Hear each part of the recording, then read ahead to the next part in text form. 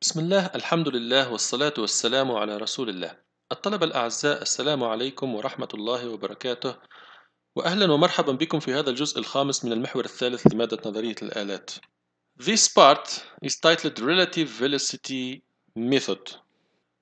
We have discussed in the previous parts that the instantaneous center of method for finding the velocity of various points in the mechanism. Here, we shall discuss the relative velocity method for determining the velocity of different points in the mechanism.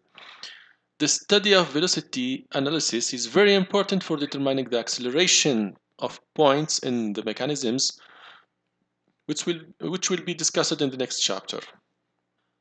Consider two bodies A and B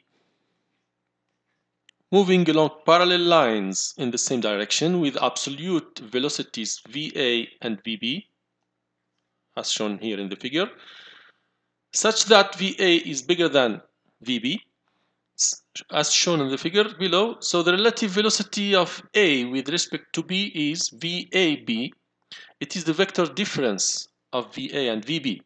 Should be equal VA minus VB. Here we have the VA, here we have the VB. So VAB is the difference between A and B.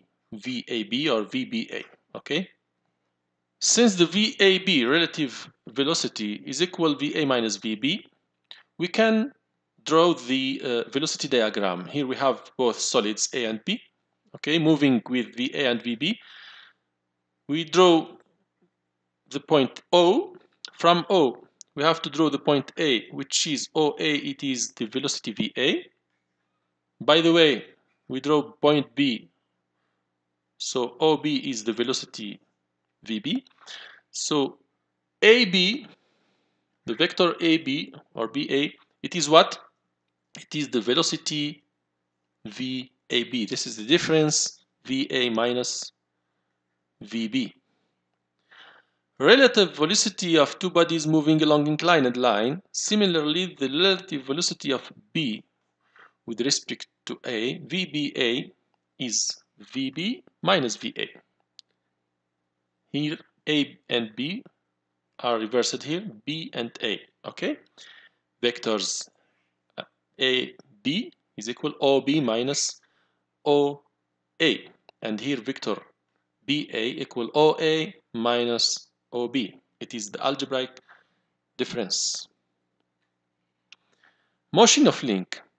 The velocity of any point on a link with respect to another point on the same link is always perpendicular to the line joining these points on the configuration or space diagram.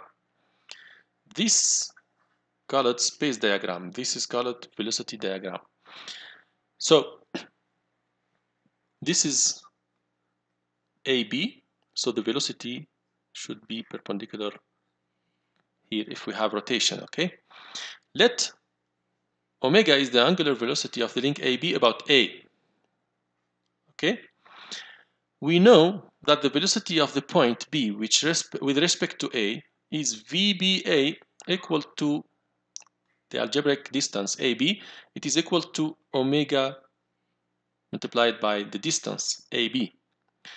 Similarly, the velocity of any point C on AB with respect to A is VC. It equal, this is point C, okay? It is equal AC in algebraic distance, okay? This is AC, and it is equal to omega angular velocity multiplied by AC distance, okay? Omega multiplied by AC distance. From equation 1 and 2, we have VCA divided by VBA. It is equal the algebraic distance AC divided by AB. It is equal to omega multiplied by AC divided by omega multiplied by AB. Cancel for omega, it is equal to what?